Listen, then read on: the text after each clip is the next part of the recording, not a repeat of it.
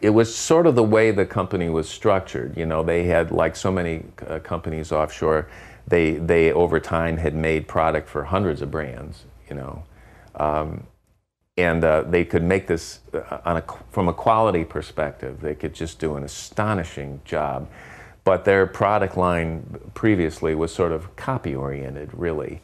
And you also have a factory mentality that thinks, well, the more you make, you know, the more sales you'll have. So they wanted to really cover the full range of fretted instruments, you know, everything from mandolins to basses to classical guitars. And so that's what we did. You know, I think I mentioned earlier, we kind of analyzed the market and looked at all these different segments and thought, why do they sell? And then tried to capture that character and create all these different series.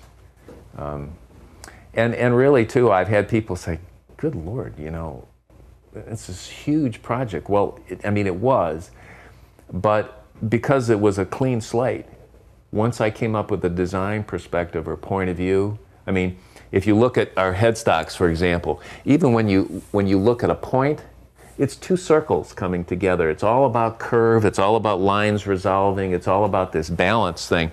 So once I had that sort of perspective or that point of view, you'd look at a particular category of guitar, and it's almost like you'd watch it come up off the drawing board, you know.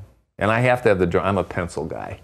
The tech guys just laugh their fannies off at me. You know, do that by hand, Dig. I gotta feel that. So.